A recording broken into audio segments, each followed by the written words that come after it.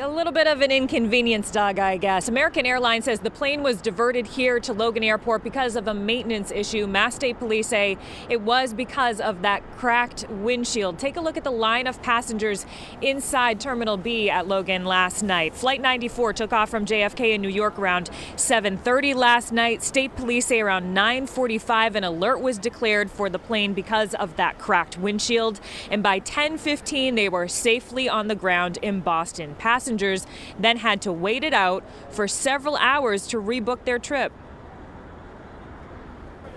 We went around to our hotel and some food, some vouchers, and yeah, so we can fly tomorrow. I got a text just now. Our next flight is tomorrow, 4 p.m. That's what they're saying.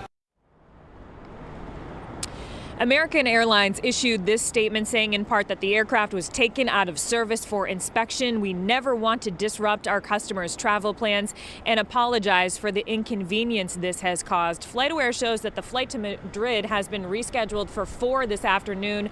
American Airlines says that will be on a new plane. We're live outside Logan Airport this morning. Jennifer Egan, WCVB News Center 5.